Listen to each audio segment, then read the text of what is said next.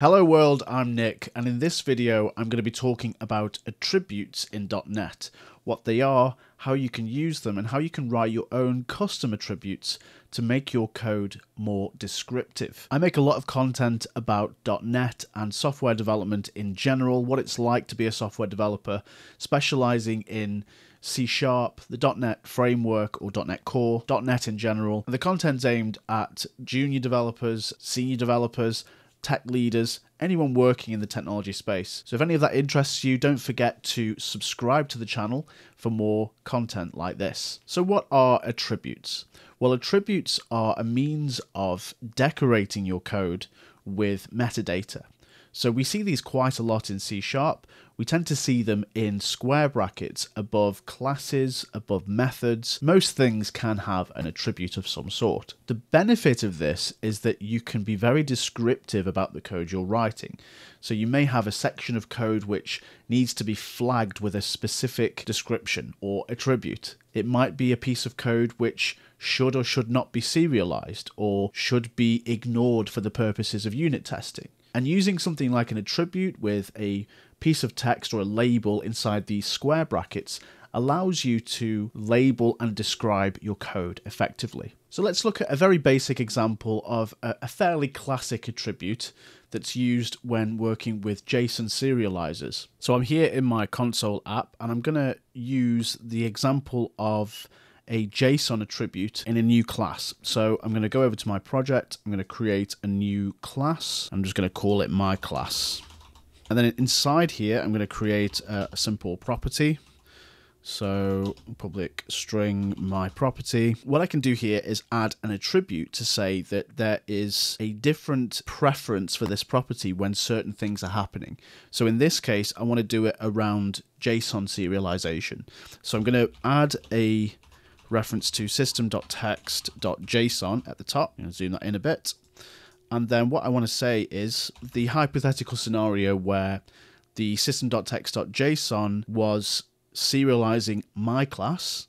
If I wanted my property to be ignored by the serializer, I can add an attribute above the string property like so. So I can add some square brackets and then the attribute goes inside this. So the specific attribute that I want to add is JSON ignore. And as you can see from the guide here, it says it prevents a property from being serialized or deserialized. So having that on there means that when a serializer comes to serialize or deserialize my class, my property will be ignored.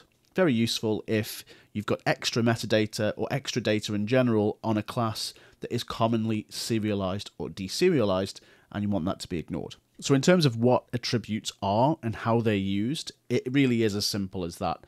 Any library or namespace within .NET will have a set of attributes at some point that will be available to you so that you can decorate your code and label it as needed. Some attributes also take values and parameters because at the end of the day, an attribute is simply a class.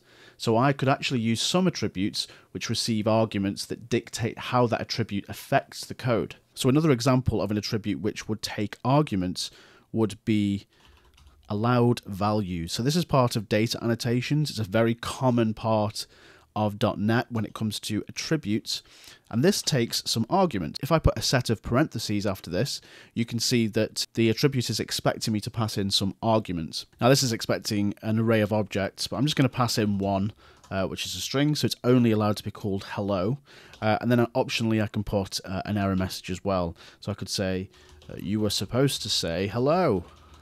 It's a very bizarre use case, but it illustrates the point. So I'm not going to go further than those, but you can see here we've got an attribute with parentheses after it, which allows us to then pass in parameters. So that means that you could then evaluate that attribute and it would tell you whether you were compliant and whether you had actually added the value you were supposed to. So now I want to create my own custom attribute because I want to be able to add specific metadata to my code. And this is really straightforward to do. So what I've done here is I've created a new class called Nick Custom. So this is the name of the attribute basically.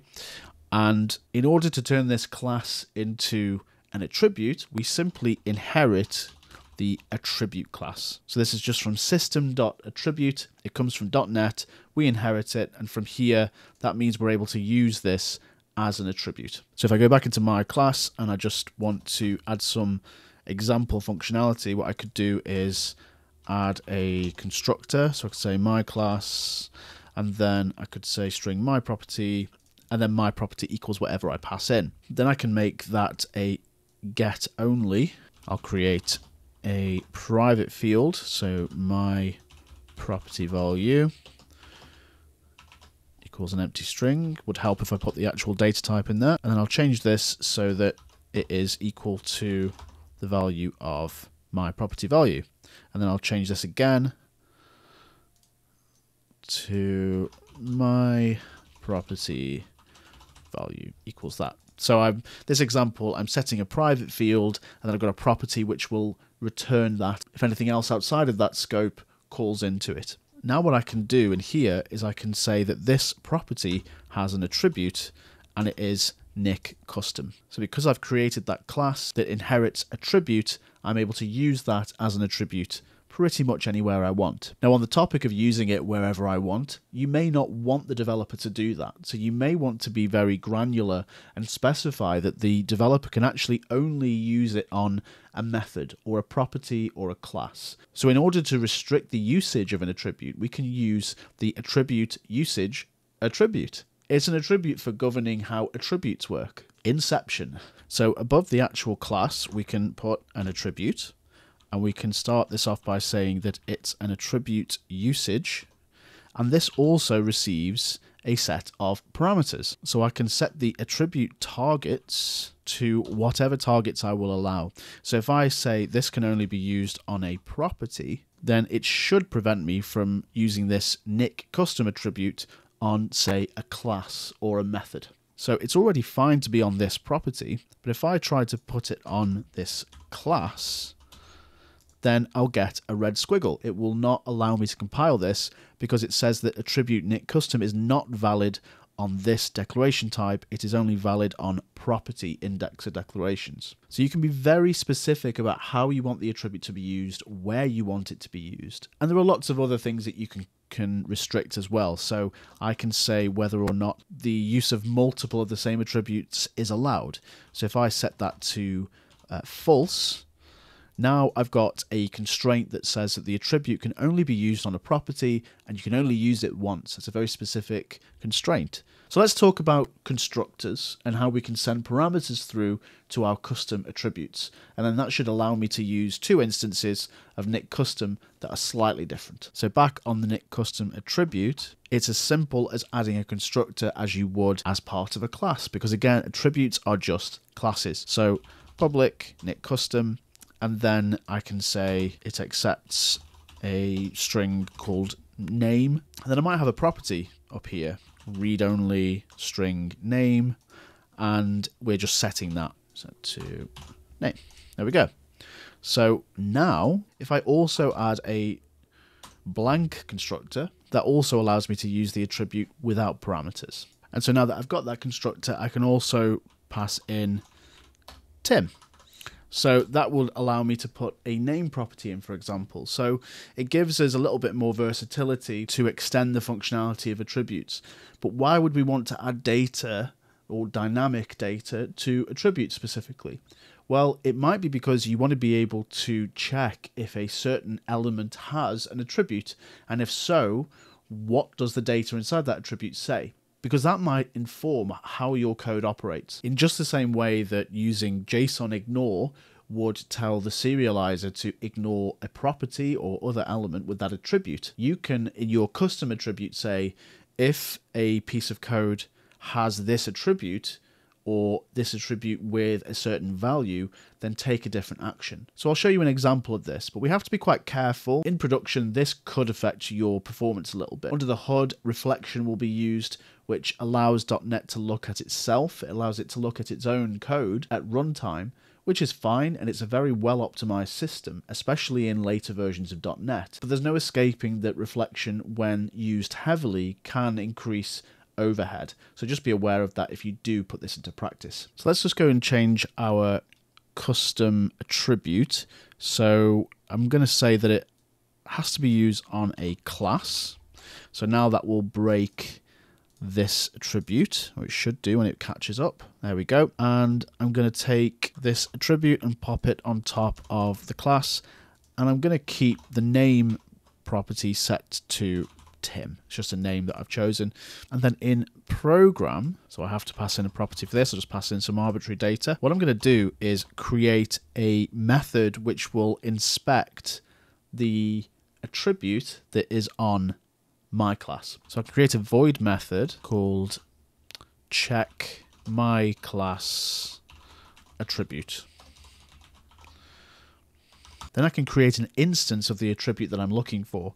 So I can say Nick custom attribute equals tribute dot get custom attribute. So this is a static function where we can pass in the element that we say could have the attribute and the type of attribute that we're looking for. So for this, we're looking for type of my class. So that's the element that we're saying has the attribute. The class has the custom attribute, and the type of attribute is Nick custom.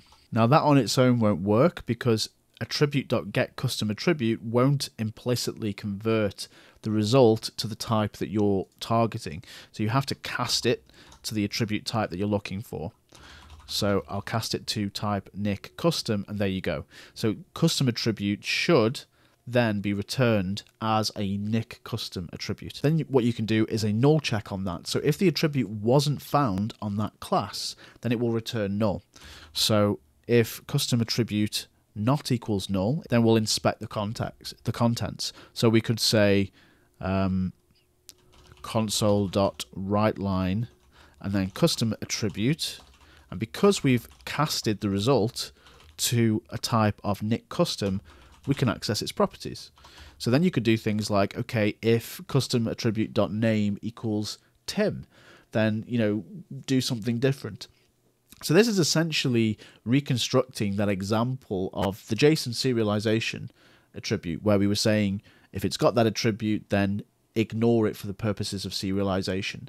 We're pretty much constructing the same kind of thing in the same manner using custom attributes. So then just for the purposes of my console app, let's just call this check my class attribute method, and then I'll put a console.readLine at the bottom, and we'll step into it. So you can see it's not null because we've got something back, and there's our attribute. So we can write that out to the console, and you can see there's the value. So if you're looking for a way to manage the way different pieces of code look at other pieces of code, attributes are a good way forward. You can decorate elements such as classes, properties, methods with differentiators, things that label those elements as requiring further attention. I hope you found this video useful. If you did, please don't hesitate to leave a like, and I hope you'll join me again soon for some more content around .NET and software development. See ya.